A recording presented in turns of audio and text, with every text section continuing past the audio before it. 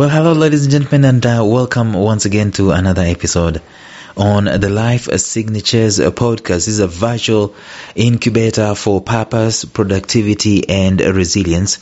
It's a daily show. Every single day, we have something to say about those three topics of purpose, productivity, or resilience. And in between there are many other related cousins of these topics, things like potential, which of course we are talking about, things like planning, things like time management and all that stuff.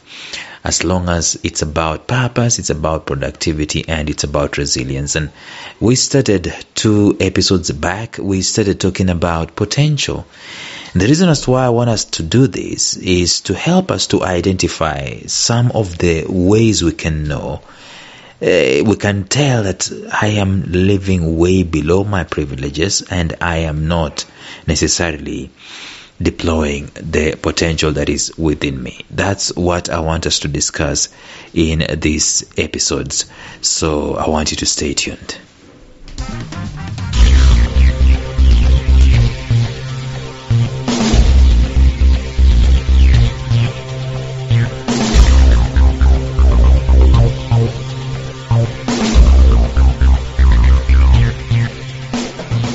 Welcome to the Life Signatures podcast with Lawrence Namale.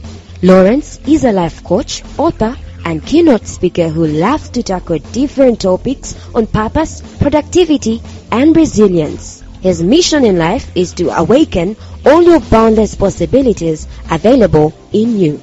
Life Signatures podcast is dedicated to bring to reality every single person who knows that deep down in their gut, there's got to be more to life than this. And now, here is your host, Lawrence Namale.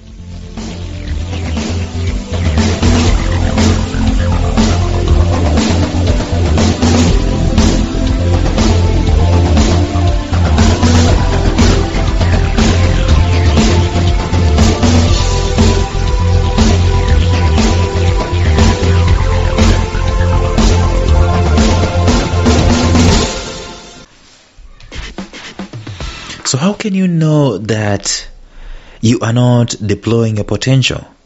How can you tell that you're not fulfilling that particular potential that is inside of you? You have been told, and it's true, that there is potential inside of you. And if you've not been told, then I'm telling you. Listen, there is no human being who has been born, who is alive, who doesn't have potential. It's a principle. It's a life principle. Life is filled with potential. One of the most interesting things about life, and especially potential, is that it cuts across the strata of living things and non-living things. They have potential, both of them. And the person with the most potential and the person that is most responsible for their potential is the living person, the living thing. And more so the human being, the species of the human being, because we're the crown of creation. So you and I have potential inside of us. Edison said if we did everything that we can do, we'll literally astound ourselves. If we did everything that we are capable of doing, there are some things I am capable of doing. There are some things you are capable of doing. The question we need to grapple ourselves with is, are we doing those things that are within our capabilities? Forget about the things that we need to go out there and arm ourselves up. But the things that are within the capabilities of our potential, are we doing them? You could be able to issue a life-altering speech. You could be a spoken word artist. You could be a best-selling author. Potential is there, and I'm not being motivational when I'm saying these things. This is factual. There is no human being who doesn't have potential. It is factual. All of us are being born with potential. The principle in life, one of the biggest principles in life, is the principle of seeds. Life seldom gives you fruits from the get-go. Life honors process. Life, in order to honor process, will honor the principle of seeds.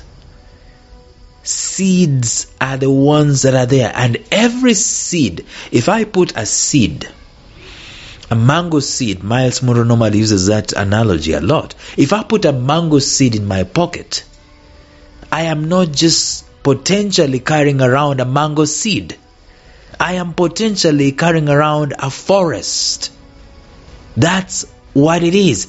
And it's not just a forest.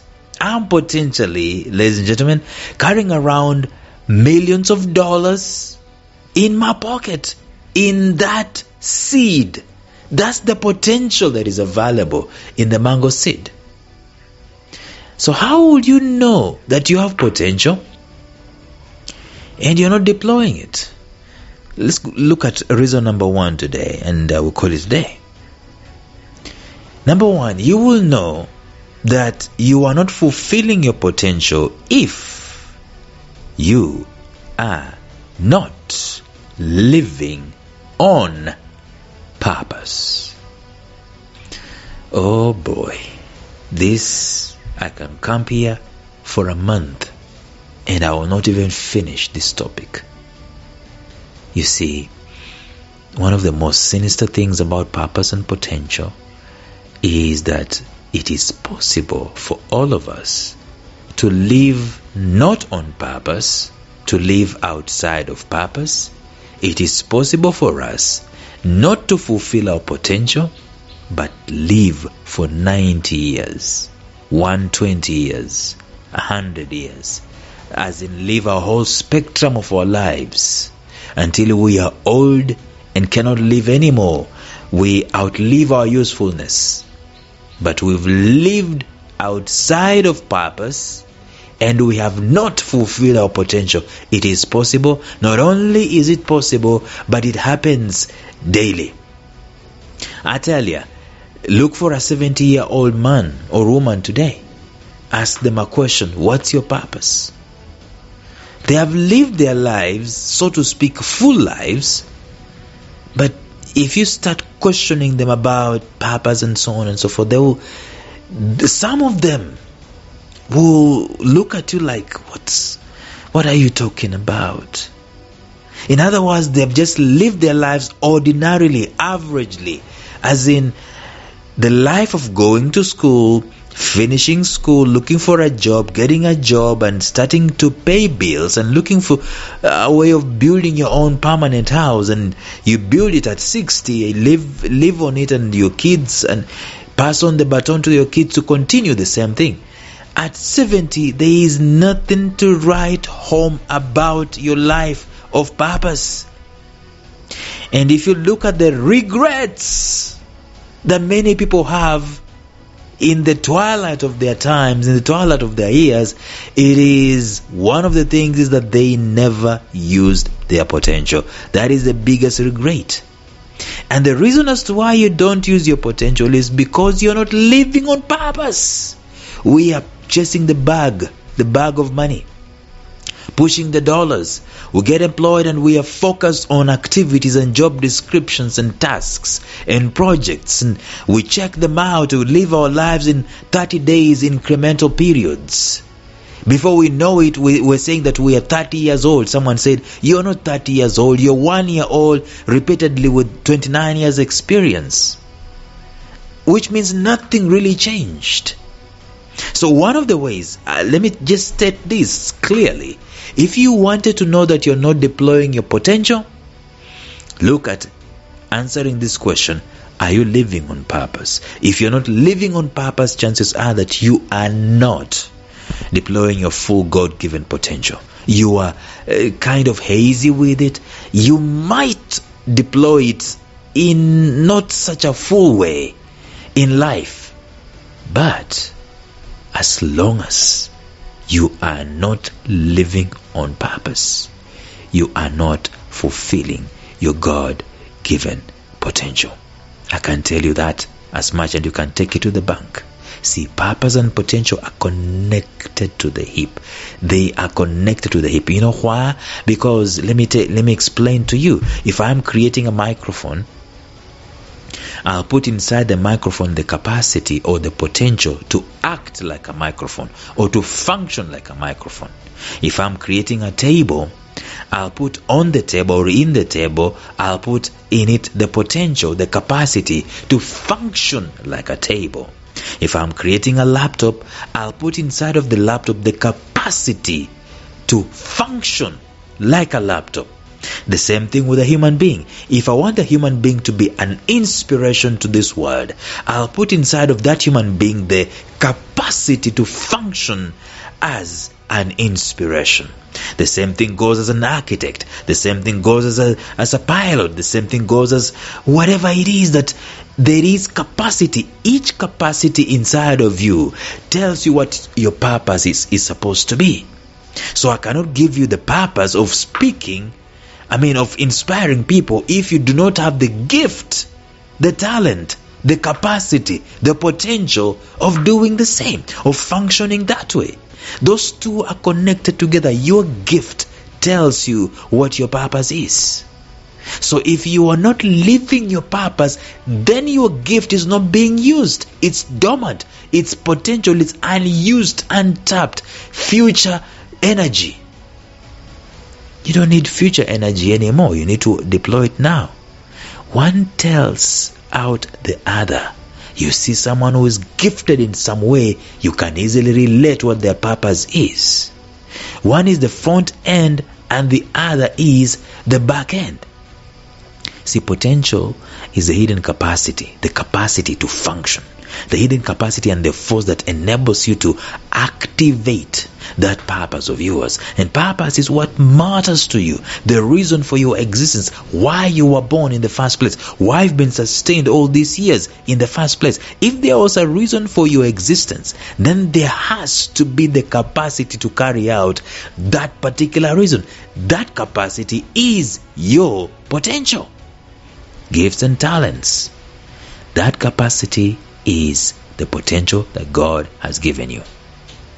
It therefore goes without saying that if you find yourself living outside of your purpose in life, you might very well not be exploiting that capacity, that potential, that possibility, that power, that energy that is inside of you, that is supposed to be deployed, supposed to be utilized. I've told you my story. I knew I had the potential to write at the age of 11 or 12, thereabouts. But what did we do? It was possible for us, it was expedient for me to go to school. Not to go to school to learn how to write. No. To go to school to do as many things as possible. Biology, physics, chemistry, agriculture, Christian religious education, history, geography. And all these things crowded out the potential to write, the gift to write. And I put it on the back burner for decades on end. I started writing at 30 plus. Yet I knew the capacity, the potential to you. I was living outside of my purpose. We can do without, but we shouldn't. Yeah. We can do without our purpose, but we shouldn't. That's the most sinister thing about potential and purpose. You can actually live without it.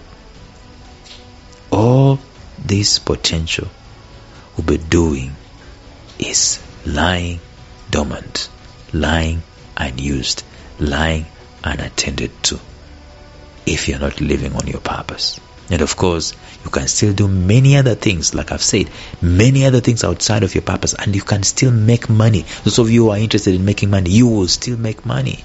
It's possible actually to make crazy money, so to speak, without following your purpose. But that's not the reason as to why you were born. You can own things, you can travel the world, you can have vacations, you can make money, but it is possible that in so doing, you still might not be fulfilled, because your purpose and your potential are what bring fulfillment. These things that we are chasing after the wind is when we are trying to chase things that would bring us gratification and temporary fulfillment, but they are not connected to our purpose, they are not connected to our potential.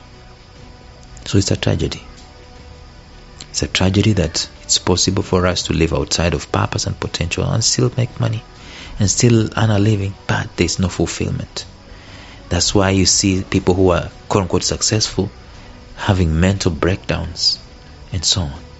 Therefore, if you wanted to exploit your potential, as I come to a close, if you wanted to exploit your potential, start gravitating towards your life purpose. You can never go wrong with this. Tomorrow we're going to look at another way, another reason, or another yardstick you can use to measure to know if you are on purpose or if you are deploying your potential or not. Until then, bye-bye. Thank you for listening to Life Signatures Radio. If you enjoyed today's show, subscribe to Life Signatures Radio on iTunes, Stitcher, or visit our website at lifesignatures.libsyn.com. Life Signatures Radio, fresh, clean, and inspiring.